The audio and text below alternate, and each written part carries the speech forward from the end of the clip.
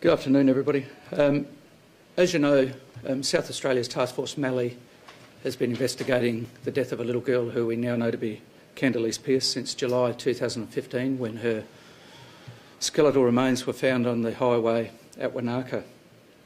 That investigation subsequently identified Khandalyce and obviously her mother Karlie as being the young woman whose body had been found in the Belanglo Forest in 2010 as well.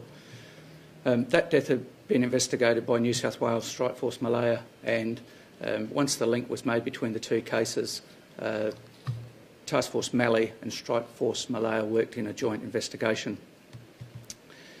We've been supported by law enforcement agencies from across Australia, and ever since we started we've had tremendous community support. In October, a 41-year-old inmate from Cessnock Prison was charged with the murder of Karlie, and since that time the investigations continued. That culminated this morning in the arrest and charging of that person with the murder of Khandalyce, and it's likely that he'll appear in the Parramatta Court later this afternoon. As I said, the investigation's been extremely challenging and an intense investigation that's spanned a long period of time. But as I say, we've had tremendous support from across the country. From this point forward, New South Wales Police will have ultimate responsibility for preparation of the brief of evidence and managing the prosecution through the court system in New South Wales. However, South Australian Police Task Force Mallee will continue to work very closely with New South Wales Police to support their investigation and help as much as we can in the preparation of the brief of evidence.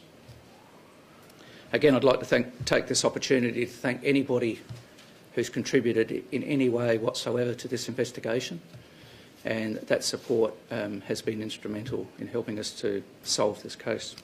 I'm happy to take some questions. Is there any clear indication of when and where each of the victims was murdered? Well, certainly Karlie in the forest back in 2008, and we will be alleging that Khandalyce was murdered in the days following that, most likely in New South Wales.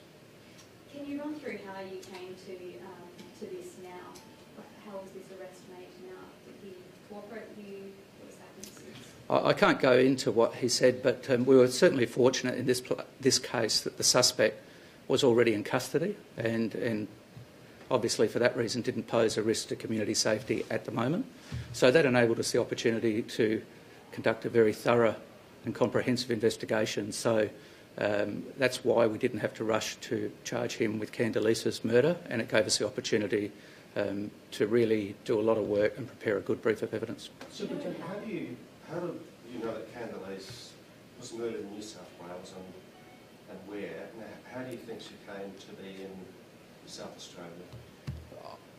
I can't go into the circumstances of what the evidence might be, except to say that we're satisfied that Karlie was murdered in New South Wales, and New South Wales Police will allege that Khandalyce was murdered in New South Wales and that her body was disposed of in South Australia. But I can't tell you any more than that at the moment. But you do certainly have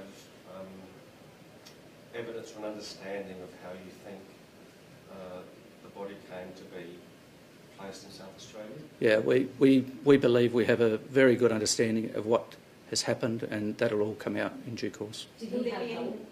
Do you believe that he had help? At this stage, he's the only person that's been charged with her murder. So do you believe that he dumped the remains of Khandalyce on the side of the highway? Yes. How's the fraud side of the investigation progressing? You previously said a woman was impersonating Karlie.